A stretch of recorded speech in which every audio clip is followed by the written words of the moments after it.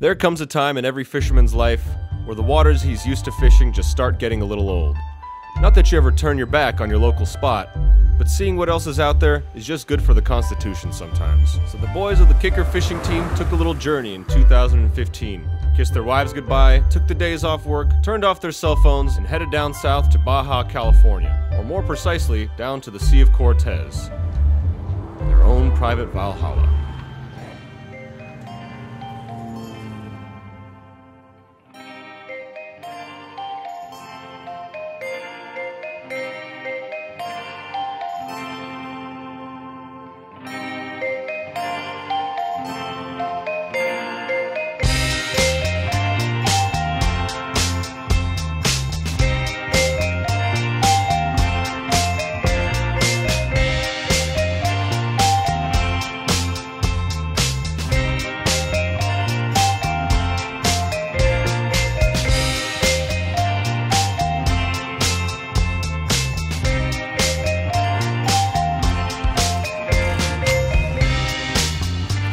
The trip from the pristine roads of Southern California to the bumpy loading docks of the Sea of Cortez, though long, hasn't even scratched the surface of what's in store for these professional, passion-driven anglers.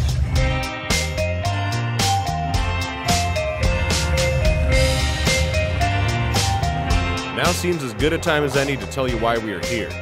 Besides the fact that we love fishing and this is a beautiful place to do it, the Sea of Cortez in this area in particular is home to countless species of fish. But the one we are after is the leopard grouper.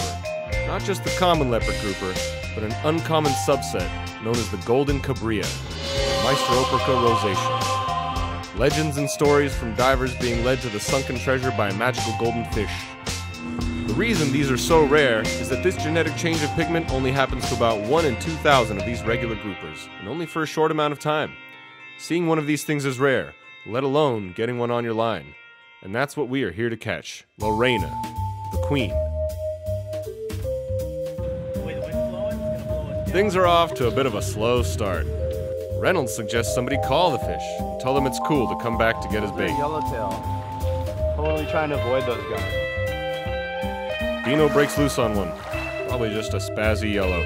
Decker is having a time of it, though he lands a small guy. I'll shoot you, little sucker. Patience is a virtue, not a privilege, to the true angler. Hugron takes a minute to add some titanium to his line. If you want to catch the fish of a lifetime, you have to be prepared. Smack! There's one. Benny got bit. Things start to pick up and the boys are loving it. Leopards are fighters.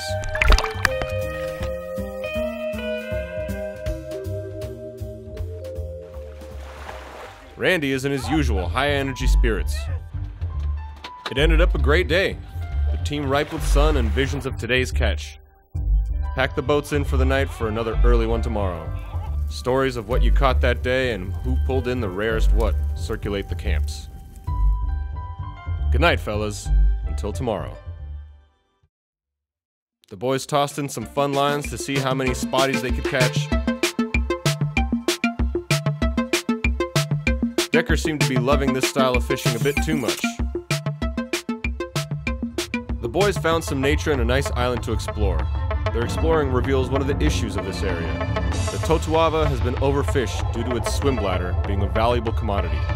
You see them here, full carcass washed up from poachers catching this endangered fish, cutting out the organs and dumping the evidence just to make a few bucks off an almost extinct species. The boys get back out there to get what they came for, La Reina. Fish on. It's the mother lode.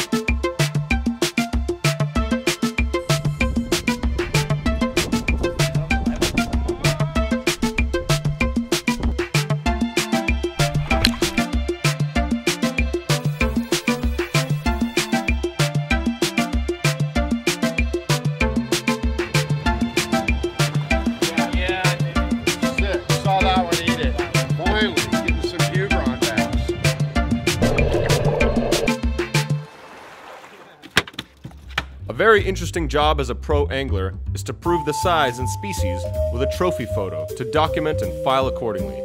The rules are, Try to keep any blood from the picture because it's not cool to hurt the fish. Don't stiff arm the photo, pushing the fish to the camera, making it look bigger than it is. Show the bait and rod you caught it with. Try to crack a smile, but don't take yourself too seriously.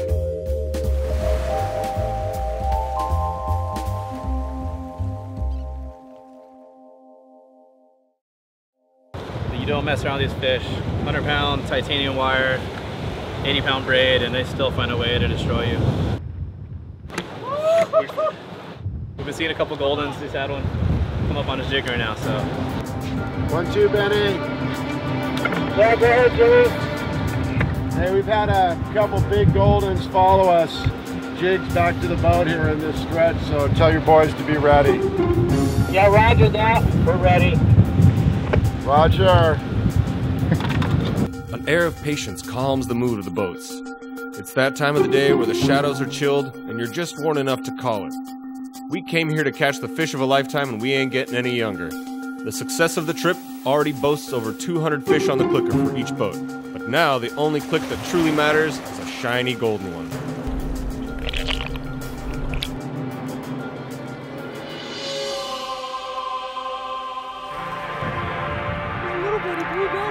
Randy did it. He landed the queen.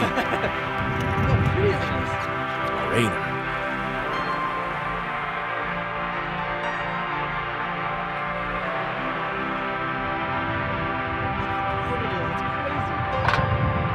It's very rare to catch it in the state.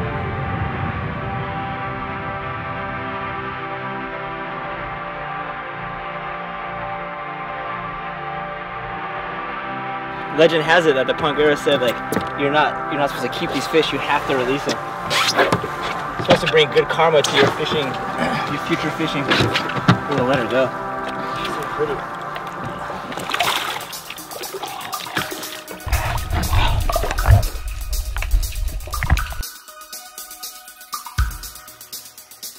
I'd say the boys of the kicker team had a pretty successful journey. Between the two boats, they pulled in over 500 fish and only kept 8. 3 of those went to Cruz for his dinner table, and the rest fed the crew. We aren't the type to just kill fish we don't need. The sport of the catch is important for us. We want future generations to enjoy these waters as we do, so we keep a close eye on protecting this beautiful blue beast, and that makes us better anglers. We live for this stuff. Thanks for joining us on our journey. See you next time.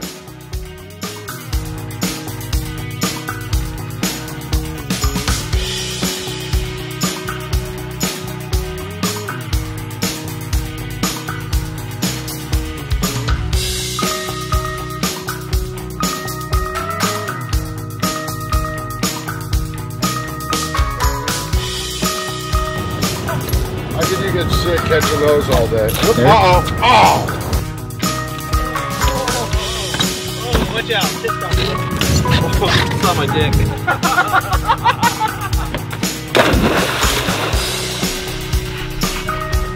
That was a Filipino.